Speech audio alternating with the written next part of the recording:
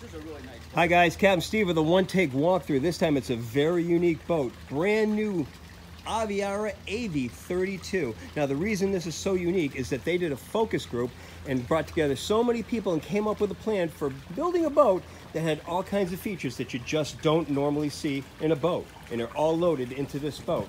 Starting with the swim platform, comes out 3 feet 10 inches. There's a swim platform underneath that retracts out from the bottom. And notice it's also almost full beam. There's a grab handle in the back.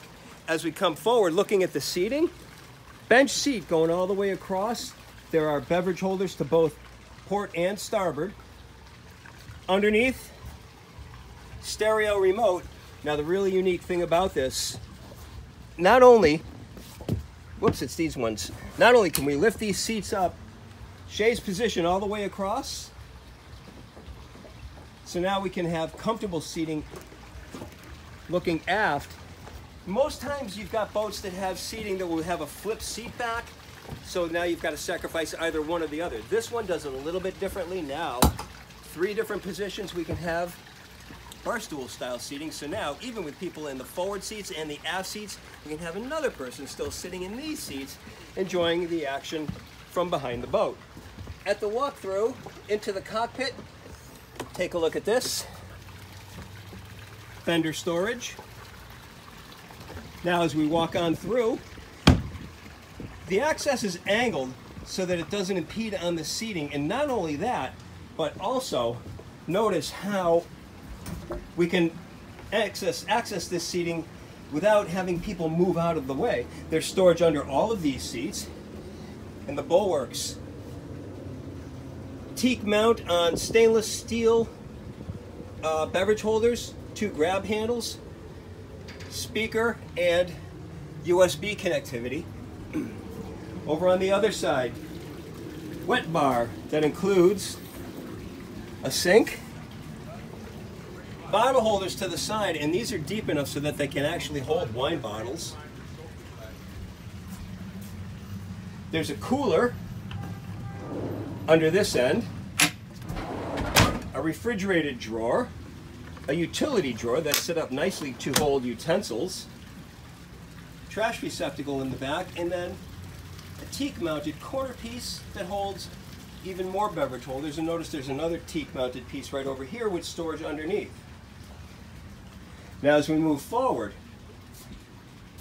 first, before I do this, look at this seat. I should mention the upholstery on this seat is cool feel, and even if it were black, it's still cooler to the touch than the white regular vinyl that we normally see. And there is a noticeable difference, so they did a really good job with this, and it's all so nicely upholstered. Notice this aft-facing chaise lounge at the beginning of this L-shaped seating over here, and just ahead of it, there's a bit of a leaning post for when we're forward-facing and can watch the world go by as we're driving along. Now, 21 inches wide, walk through over on the port hand side. There's an air dam and the window can be closed off. Wrap around seating all the way up forward. There's a filler piece that goes into that section right there, so the seating can go all the way around. There's storage under all the seats. There's a cooler under this left-hand seat. There's storage in the deck that will also hold a table for this area, so we can increase this one's functionality. And just like in the cockpit, we've also got a corner-mounted teak piece that has storage underneath. And I'd like to see this be able to be secured a little bit better, because as we were operating this boat, and I'll get more into the operation in a minute, when we'd hit waves, there's no hull slap, no pounding. The only noise we heard was this right here. That's it. But we'll get more, as I say, into how well this boat handles in just a minute. In the bulwarks, again, recessed area with beverage holders mounted in teak, speakers, and these are Clatch, I think is the name of it, but home audio level stereo system on this boat with USB connectivity all around the boat. Now the windshield, big, huge windshield. There's a large one-piece windshield over on this side, and then you've got the smaller walk-through windshield. Let me close that up so you can get a better visual on that. There you go. So there's the smaller one and there's the larger one. And now notice we are utilizing a glass dash concept here. There's a 10-inch screen, 12-inch screen, and then a 7-inch screen. No gauges, no switches. Everything is taken care of with these screens. The one on the left controls all of the ship's switching functions, and excuse the little fading there with the way that is cycling. The center one is for navigation, and we can also have gauges coming out of that, but mostly the gauges will be out of the 7-inch gauge over the 7-inch panel over on the right-hand side that will give us all of the information for the twin 6-liter 385 horsepower Ilmor engines.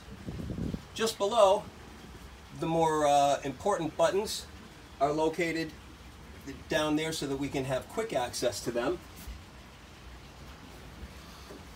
Over to the side, automatic trim controls, digital engine controls. Now this also includes features such as the select function, engine sync, and trailer mode. Then we've got the joystick just behind for the engines, and that joystick is very, very sensitive. If you put too much force on that joystick, then you'll notice motion right away. You've got to have a nice, soft, gentle touch on that joystick. Underneath, ignitions, beverage holders. The seat is double wide. Those two bolsters are 24 inches. This can be a heated seat, as well as the cockpit can have heated seats. And it also adjusts fore and aft. Now let's take a look at these engines. Twin Ilmor engines, 6-liter, 380 horsepower each. The good thing about these is that there's no salt water going through these engines. They're glycol cooled, and the only salt water that we have is going through the back of the accessories for the exhaust riser, and then the heat exchange system right here. All the engine check systems are up front, including the dipstick, the coolant level, drive oil, and engine oil. Over to the side, dual engine start batteries, house batteries. The sea strainers are easy to access, and way over in the back over there, there's a breaker panel that's going to be moved underneath the seats. And as you can see, storage is the theme all through this boat. Here's underneath the seats. And one last thing that we haven't touched on is the head compartment. Porcelain toilet, Corian sink, Corian counter with a sink embedded in it. Storage underneath, huge storage compartments right over here on the right-hand side. There's a grab handle just on the inside of the door, so you have easy access getting up and down the two steps that are just inside. And inside the door itself, there's a mirror and a little storage cubby underneath. So that, oh, before I wrap this up, I should point out that one of the most interesting things on this boat was its handling characteristics. I tried as best I could to bring out some nasty handling characteristics on this boat, and there simply are none. No matter what I did, she kept taking it. We had about 1 foot chop, and it just sliced cleanly through. There was no pounding, no hull slap. It was just an amazing handling boat.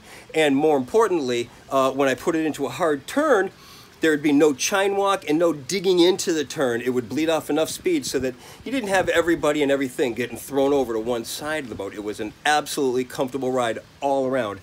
One of the most surprising things about this boat, I just kept expecting something would go wrong, but nothing did. That's how well Aviara did with designing the hull on this boat, on the AV32. And that is my full features walkthrough, my one-take walkthrough of the Aviara AV32. Remember to hit like and subscribe, because there's plenty more coming, and feel free to add some comments down below. I'd love to hear what you think of this boat.